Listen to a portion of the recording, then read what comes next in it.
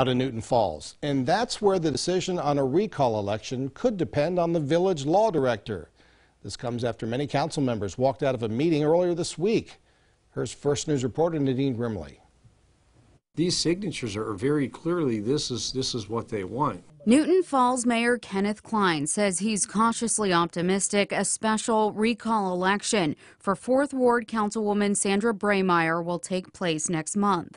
Residents of Braymeyer's ward turned in a petition for her recall with 191 valid signatures last month, more than the 137 needed, or 51% of the 269 people who voted in that ward during the last municipal election in 2019.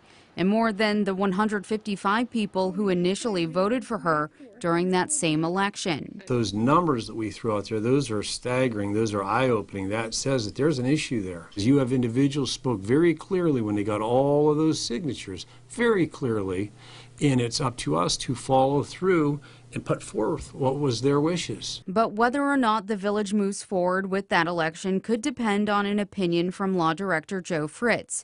Fritz was acting as Clerk of Council Monday when he was removed from the council meeting. 3 council members, including Braymeyer and the city manager, walked out. The Clerk of Council was ejected from the meeting, so that terminated the meeting. That's my view, and I think that's why people got up and left.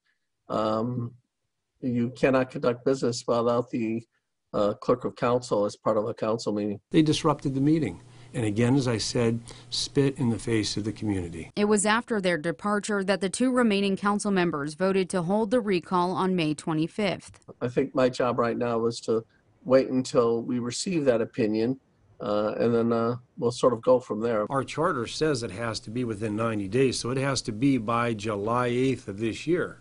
This election, it has to be, or it's a charter violation. In Newton Falls, Nadine Grimley, WKBN 27 First News.